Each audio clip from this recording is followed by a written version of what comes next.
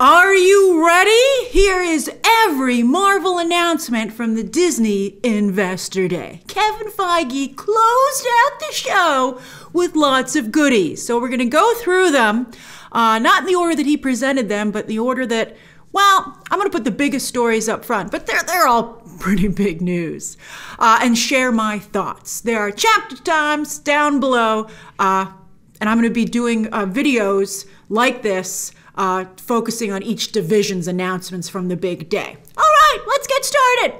So I think the biggest headline was the Fantastic Four movie being confirmed. Oh boy, although, while I was happy not to see Peyton Reed up there, I think like Kevin Feige got someone who was not that much different, and that's Jon Watts, who has directed the Spider-Man movies for Sony. I really enjoy the Spider-Man movies, but with the exception of the Mysterio sequence, I don't think I've ever watched a Spider-Man movie or the new ones and been like, wow, that's well directed. So, and I also feel that Jon Watts is very, very Marvel generic in his style, and I prefer a little flavor. I think that the most effective Marvel movies are the ones that have a little bit something extra contributed by the directors. The Russos, Taika Waititi, Ryan Coogler. Although the Spider-Man movies have been very successful thanks to great casting, so let's see who they cast in Fantastic Four. And also, the other thing that makes me nervous about Jon Watts being the director is that, you know, Spider-Man was so kid-centric, you know, teenage-centric. I will be very upset if the Fantastic Four are not fully fledged adults. You know, the ultimate Fantastic Four were aged down, and sometimes Hollywood likes to do that. I do not want to see that for Fantastic Four. Fantastic Four is supposed to be a family. I just, you know, and they already did two very, you know, like 20-something casts already. I think to make this distinct, I would really love to see an adult cast. I know that everybody wants to see John Krasinski and Emily Blunt, and sure, that'll be fun. But my favorite casting to date has been, you know, a long time ago, people wanted to see George Clooney and Charlize Theron as Reed Richards and Sue Storm, and I think that would have been just wonderful. So something more along those lines. Heck, they could still cast Clooney and Theron today, and it would be fantastic. So I think we need to see more, but I'm very excited to get the Fantastic Four on the board. And as we all suspected, they're an easier thing for Feige to do because they tie in so well with the MCU as it currently exists. Whereas the X-Men, you know, you got to do a lot to establish those characters. All right, next, the next big headline, Black Panther, T'Challa will not be recast. As I told you, this was something I reported to you already, and Kevin Feige confirmed it. I know that some of you are very upset about this, but I think you have to understand the decision. And I told you, as I also reported, there will still be a male Black Panther in the mix. Shuri will take on the mantle, although Letitia Wright, let's see if she keeps her social media deactivated. But I think that I'm thinking that it's M'Baku. I just heard there will be another male Black Panther. We'll see if it's M'Baku, but I think that makes the most sense. And, you know, while Marvel has said they won't be using a digital double, I believe that they mean they will not be doing scenes with a digital double doing acting, like close-ups and stuff like you've seen in some other films. I told you when I first reported it that I heard the digital double will be there to show T'Challa being taken out of the equation at the beginning of the movie. Maybe he takes his mask off one time, you see him, he doesn't say anything. It's going to be tricky, but as I've also reported, well, this is my thoughts, I feel that I have incredible faith in Ryan Coogler to handle the situation. But I gave him a little more time as the movie's been moved back to July 8th, 2022. They moved a lot of films. We'll talk about that momentarily. Then also, I think the other really big headline to come out of the presentation is that WandaVision, Spider-Man 3, and Doctor Strange 2 are connected, and that's been confirmed by Kevin Feige. I've been telling you that for months, but now you know it for sure. Sony, you know, a lot of you wanted to see some Spider-Man 3 announcements. Sony gets to make those announcements. Kevin Feige, I think, revealed as much as he could, and I think that's why he also did it so quickly. He was like, and by the way, Spider-Man 3 is connected to Doctor Strange 2. We're like, we done knew. But really, you know, so those are, I think, were the biggest headlines to come out. Now let's focus on Disney Plus, which is just so many series that he announced or gave more details on, and then we'll switch our focus to the films. WandaVision. They should have released that trailer earlier in the day at 1 p.m. Eastern Standard Time. I think it would have gotten more attention. It got plenty of attention as is. But, you know, Wanda, her show is right around the corner. I think she deserved to have the earlier part of the day just for her, and then it would have gotten everybody excited about the upcoming presentation. She's gonna be mad, clearly, as this new trailer revealed. Someone's messing with her, and she's gonna be very upset. And as I've reported to you, I'll reiterate it here, I'm hearing she will be the villain of Spider-Man 3 and Doctor Strange 2, in that she's out of control and needs, you know, just like in the comic, she's doing bad stuff, but we can't be upset with her. But she still has to be stopped. It's gonna be great. All right, then Falcon and Winter Soldier, release date, March 19th. That's, you know, I told you I heard the Snyder Cut will be coming out in March. That's really uncool to put those two against each other, although it would make sense as to why Feige has decided to release Falcon and Winter Soldier before Black Widow, even though the Elena Belova cameo preferably would have come after the movie where she's introduced. I thought this was the weakest trailer, and I saw at least one person said, "Oh, it's because you're a woman, Grace. This is for guys." That's like the dumbest thing I ever heard. I just thought that it just didn't have the same. It looked a little bit Marvel generic. Some people love Marvel generic, to be fair, right? But as I said, like things with a little more flavor, which is why I preferred the WandaVision and Loki trailers. Then, speaking of Loki, that's now May 2021. That'll come out the same month as Black Widow. I think the real surprise here was just how good the show looks. I mean, it just looks incredible. It came out of nowhere as a really hot ticket. Then the Nick Fury show was confirmed as Secret Invasion, which I also reported to you. I told you that was going to be what that show is about. I believe I was the first to tell you, and I believe I'm the only person who's told you that. And I also told you it will lead into Captain Marvel 2. And Kevin Feige said Ben Mendelsohn's Talos will be in the mix here as well. I'm so excited to see Secret Invasion get started. That's going to lay the groundwork for Secret Invasion, and then it'll blow up in the movies. Probably the end of the episode, it'll reveal like just how high up the Skrulls have infiltrated. But Secret Invasion is one of the best comic book events I've ever read, and I'm so excited for, you know, the mainstream audience to get to experience it, if they do it right. And I think Feige will. She-Hulk, Tatiana Maslany confirmed. I think she looks ridiculous going around saying she wasn't She-Hulk. She should have just said no comment, because it just is like, what did we go through all that for? And I told you, I heard that when you guys were asking me what's going on, I told you from my sources that she was She-Hulk, and as you can see, she is. Mark Ruffalo confirmed, as well as Tim Roth's Abomination from the Edward Norton movie. And again, as I've been telling you, I heard that She-Hulk will be a Hulk-centric show with a lot of Hulks showing up or being introduced from the comics. Kevin Feige also said it's going to be a legal drama with a lot of superhero cases. That's right out of her recent comic. That comic did not sell well, but it was phenomenal. I highly recommend you check it out, because clearly, just like the Hawkeye comic, they're basing the Disney Plus series a lot on that run. It was amazing, and as I told you, I heard that Charlie Cox, as Matt Murdock, is in talks to be on the She-Hulk show, so I'm sure they would like to see her have to face him in court. Oh, it's going to be great. I can't wait to see what kind of cases she has. Moon Knight. They said it's going to be an Indiana Jones type show, which is very different than what the character is like in the comics, so I'm curious to see what they're doing there. They did not confirm Oscar Isaac as Moon Knight. I told you when he was cast as Solid Snake that it was likely that he couldn't do both. Some of you said, why not, Grace?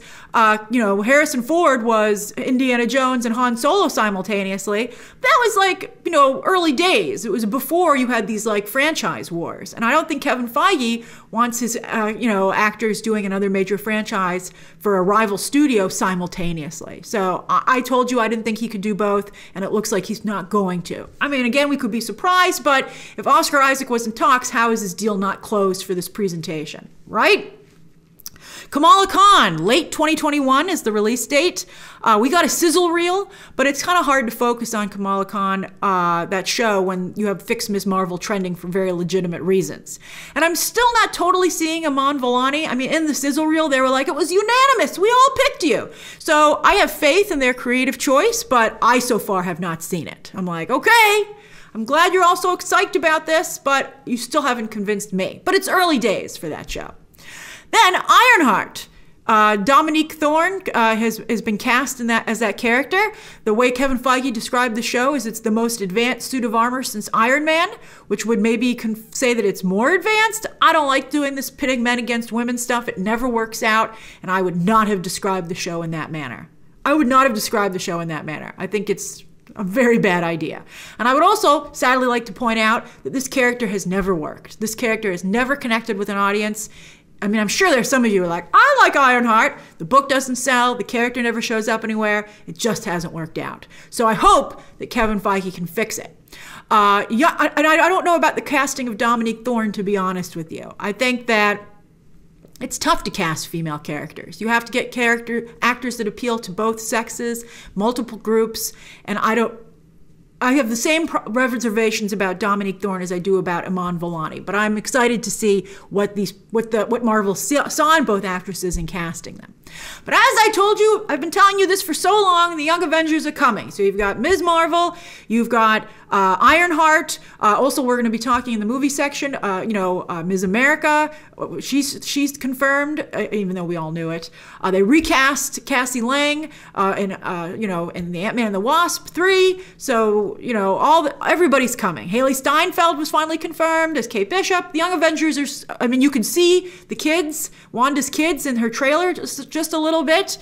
They're coming. I've been telling you this for a very long time, and so here they are.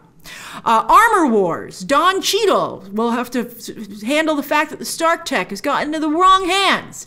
But I gotta tell you, I don't understand why this isn't part of the Ironheart show. I don't think the Iron Man world can support 2 shows, to be honest with you. I would think Ironheart could use the assist from War Machine, and it just seems ridiculous to me that they're 2 separate shows. I thought that he maybe said Armor Wars was animated, but I couldn't see any confirmation on that. But I don't know. Let's see how it looks. Then they're doing a Guardians of the Galaxy holiday special, which will come out in 2022. It's so far away. And it will film during Guardians of the Galaxy Volume 3. That's very smart. They're like, hey, while you're on set, why don't you guys also film this holiday special? I mean, the ways to think of creating Disney Plus content while shooting the movies, while you have everyone there, is very, very clever. And expect to probably see more of that. They're also going to do an I Am Groot series of shorts with Baby Groot. I just hope it's better than Forky. I hope it's for all ages rather than for the smallest. I would even think small children would be offended by I Am Forky. Forky Facts or whatever it is. I tried to watch one episode and I was like, I don't even think this is right. I think you're misinforming children. So I don't know. I'm sure some of you will be like, I like that show a lot, Grace. Well, I'm glad someone's enjoying it. I don't see anyone talking about it, though. All right, so anyway, and also, is there room for Baby Groot after Grogu? We'll see if Grogu ever gets aged up and makes that no longer a problem. And then, so Haley Steinfeld finally confirmed, and then What If is coming out sometime in summer 2021. Now, let's look at the movies. Ant-Man and the Wasp will be called Quantumania. That's kind of fun. It doesn't look so great, but it's fun to say. The word looks a little confusing, but it is fun to say Quantumania. Quantumania! I just love Paul Rudd so much, and I really like Evangeline Lilly. I hope that she finally stops having to be a wet blanket of a character. So I'm excited for them to try this again, goddammit. Everyone's returning. I'm so happy Michelle Pfeiffer will get a chance to maybe do a little bit more this time, and I really do like Michael Douglas in these films. Cassie Lang, as we all suspected would happen, has been recast with Katherine Newton from Freaky. That's a big deal for her, and she's actually a very good Cassie Lang. Jonathan Majors confirmed as Kang, and also there's so many Kang references in the Loki show, so this is going to be good. Then some movies were pushed back. Captain Marvel 2 will not come out November 11th, 2022, and as I said, it's going to be coming out of the Secret Invasion television show. It's going to feature, I thought this was nice, all 3 characters who are, in the Captain Marvel space: Carol Danvers, Monica Rambeau, and Kamala Khan. I think that'll be. I'm very much looking forward to seeing that. That's I think going to be really nice if they do it right. It could just be like really bad, but I hope they do it right. I have tremendous faith in Nia DaCosta, who's been brought on to fix this thing as the director, and she's already pretty fun with her Twitter account where she said, tag me, you cowards, and she got a lot of likes for that. So that sense of humor makes me feel really good. Thor: Love and Thunder. This is a shame. It got pushed to May 6, 2022. That's a great release date, kicking off the summer. But at the same time, I feel very bad that a movie called Thor: Love and Thunder doesn't get to open around Valentine's Day. That was a really nice tie-in. Christian Bale has been confirmed as Gorr the God Butcher. Some people guessed that. I was hoping for Dario Agger from Roxanne, although the Roxanne stuff seems to be over in the Loki show.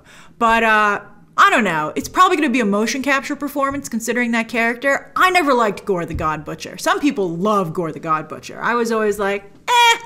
I mean, he comes into the Jane Foster storyline. Well, he starts out in his own story with Thor, which ran for like such a long time. I was like, Jason Aaron, wrap this up already, because I wasn't particularly enjoying it. Although I guess there's some interesting things about believing in gods and being let down by the gods, which, you know, maybe that's what attracted Christian Bale and Taika Waititi to the character. But anyway, he came back to fight Jane Foster, and there was like conversation about gods there again. But that's the end of the Jane Foster storyline. I'm very concerned about doing the Jane Foster storyline justice. It's, you know, she has cancer. It's a really great story. It's just a fabulous. I mean, a lot of people were like, oh, Lady Thor, and just dismissed it as gender bending for the sake of political correctness. But it was a beautiful story. Jason Aaron just wrote such a good Thor. So good. That I hope it's not just made like a B storyline in this movie. I'm very nervous about it. Taika Waititi has a very good track record, so I'm going to have faith in him, but he's making me nervous. Then Black Widow kept its release date and being a theatrical release for May, although we'll see what the pandemic looks like at that time. And Shang-Chi also has kept its release date of July 2021. Nothing really new was announced for that film. So those are all the Marvel announcements. The MCU seems as bold and as exciting as ever. Oh, and they mentioned Eternals, but they were like, yeah, Eternals is coming out. So that was kind of weird that they didn't have anything to show there. That's a November 2021 release. That is weird, isn't it? All right. Kevin Feige's like, I have too much to promote, even for myself. All right, so what were your favorite announcements? What do you think of all these developments? Share your thoughts down below. Stay tuned for my other videos about different divisions at Disney. What an empire. And subscribe so you don't miss any of them. And of course, as always, you can check out some more videos that are available right now.